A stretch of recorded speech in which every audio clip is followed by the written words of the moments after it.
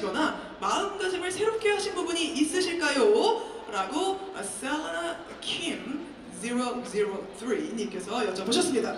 Was there anything you did differently when you were preparing yourself for the Volume 3? Well,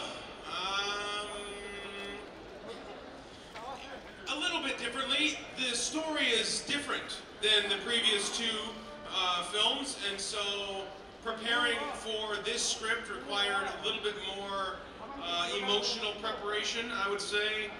Getting ready to play the character of Star-Lord, who is longing for his love, Gamora, who is no longer the same Gamora. So preparing emotionally was a slightly different approach.